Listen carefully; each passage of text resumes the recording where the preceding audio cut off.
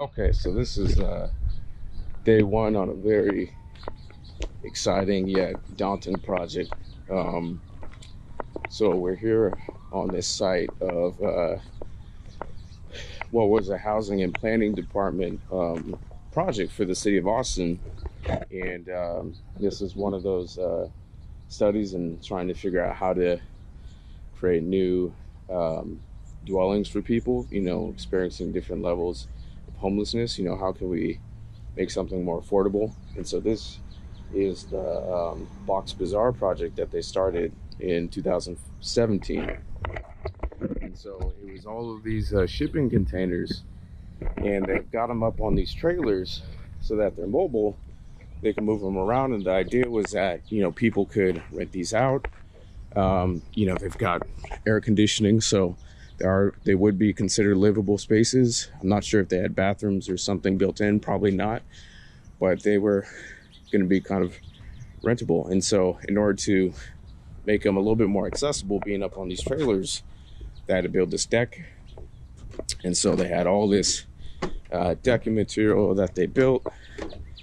And long story short, the project didn't get to where they wanted it to and ended up being shut down. And they've got all this material, all this decking, 2,200 square feet of decking that needs to go somewhere. And of course, as soon as I saw it, I jumped right on it, because hey, this is a ton of material. I can do a lot of stuff with this on the project for the Carver community garden. And as you see, this is the same furniture that I restored one of them. So looks like there's three more benches, and then we got this table. Actually, there's a ton more benches. And then you got all those back there. So just a ton of stuff. We got all this decking material that I'm going to need to transfer over to the Carver. And as per usual, I always like to take on big projects, even if they end up being me doing a lot of the work. It turns out I might actually have some additional help on this thing, so it shouldn't be as bad. But I was at least willing to come out here by myself to at least get most of this done. And so it's probably going to take a couple weeks, I imagine. As I work a day or two, it'll give me a pretty good estimate on kind of how long it's going to take. But this is it's really exciting. There's a lot of good material that's just a couple years old, and we're going to be able to do a lot of stuff with this. And so I'm going to do my best to kind of record stuff as I go, and we'll kind of see how it goes. But it's just it's just going to open up a ton of options for the Carver community garden site. We can definitely put this ramp to use. I've got a couple ideas there, but all this material will have to get transferred over.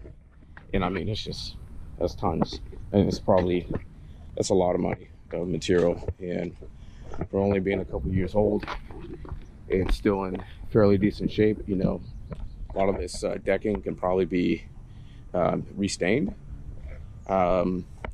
pressure washed and then restained. But there's just a ton of potential. And even if it's going to be, it's going to be a lot of work. And but I think I'm not afraid of that. Been working hard my whole life, and this is no different. And it's more exciting about what this is going to do to the Carver space than being concerned about having something be too much work. So here we go. We got this big project, and after trying to get this thing squared away, secured past month and a half, it's really nice to be able to get started. Big project, but a lot of potential. Okay, out here, covered in sweat, been working.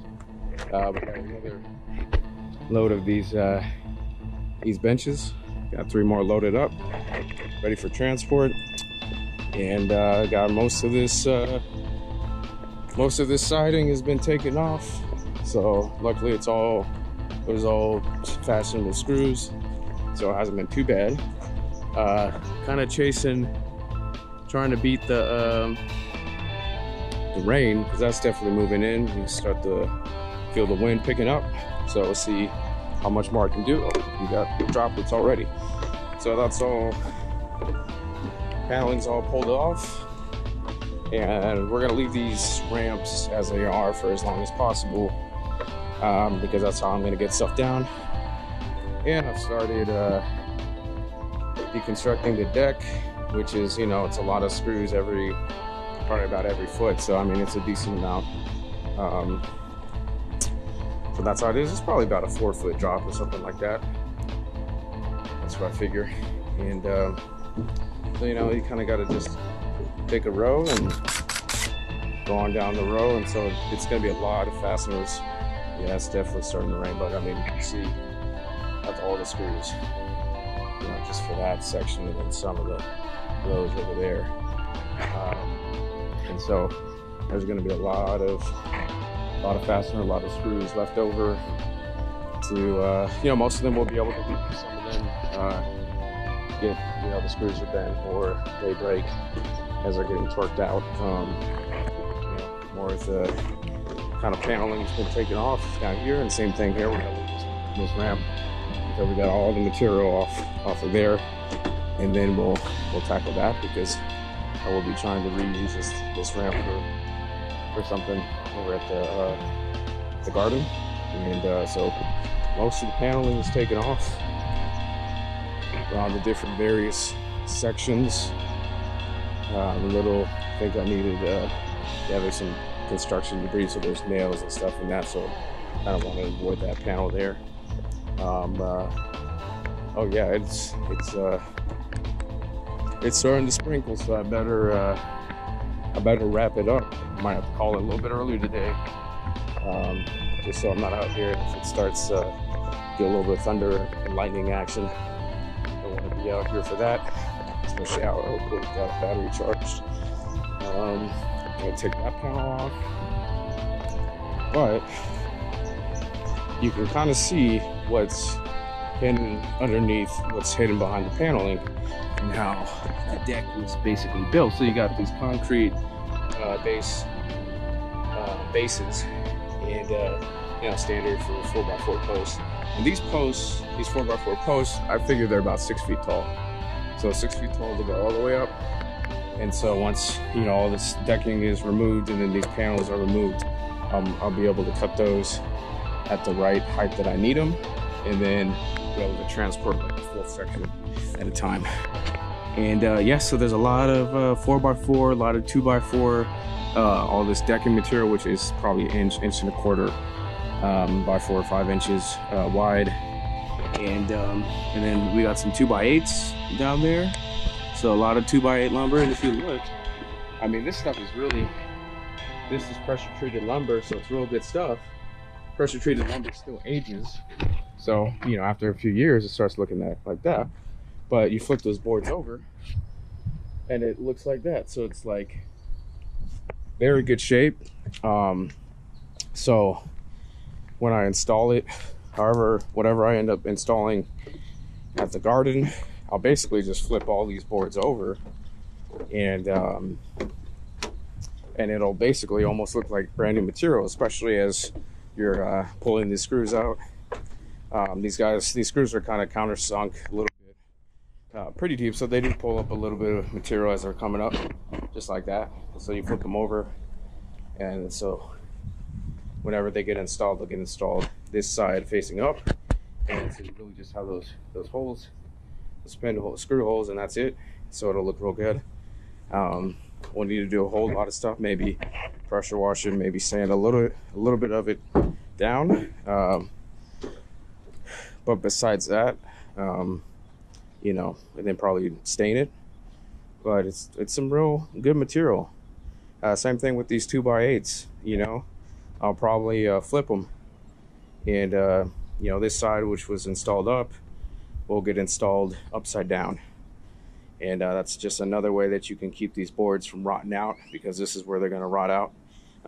As you get the screws in there, that's where the water's going to just start to rot down. And sometimes I've actually seen people starting to use zip tape, and they actually lay zip tape over the top, and so that prevents a lot of that top-sided rot that ends up deteriorating these types of boards and ends up ruining decks where you have to rebuild them. And so I don't know, I have to see what I want to do, see if that's in the budget, if I want to fork over money for zip tape, which is not cheap, but definitely helps. Definitely adds to the lifetime use of material. And so yeah, this is kind of like first aid, just kind of getting it going, and a lot of stuff to do, but you know, I don't really feel too overwhelmed, like, oh, I bit off more than I could chew. You know, when I came here the first couple of times to check it out, I kind of knew what I was going to get myself into and started thinking about, okay, what can I do? How can I do this project? And so I think the biggest thing is going to be actually transport. So transporting all this stuff is going to be the biggest thing. So taking it apart, I don't think it's not going to be too bad. It's just going to be, you know, loading things up and then transporting and going back and forth to eventually clear the site. So we'll see how it goes, but this is kind of getting close to the end of day one, and we'll see how day two goes. You know, we're kind of it's always dependent on the weather, depending on what's going on. So we'll see kind of how long I can work today, and then we'll try to get a full day on tomorrow. And we got hornets and wasps everywhere. So, you know, that always adds a little bit of excitement to the job, right? So that's pretty much it, and we'll come back tomorrow, do some more, and just keep knocking it out. How about that? The sky looks like it's about to open up and then closes right back up. Still going. It's almost going on 4 o'clock, so got even more stuff done. Thought I was gonna have to call it early. Probably would have been okay if I did, but you know what? I'm here. Might as well be useful, right? So yeah, so just knocking this out. I'm gonna leave kind of a little pathway so I can kind of walk around, and I think I'm gonna try to stage materials. So I'm gonna like remove that section over there so I can stage materials right there. So, you know, you can basically load them directly into the trailer or the truck. And same thing over here. I think I'm gonna knock this fence inside down, stage materials right here on the deck, and then I'll be able to just, you know, back right up and load them easy, you know, because it's about trying to figure out how to work smart. You know, it's always good to work hard, but at this age, you got to start working smart. So, I'm gonna see how much more I can do. Have to go make sure I can get back and offload the stuff I got loaded right now, and call it a day for this site. But I'll be back tomorrow. So let's see what else I can do. And that's it for now.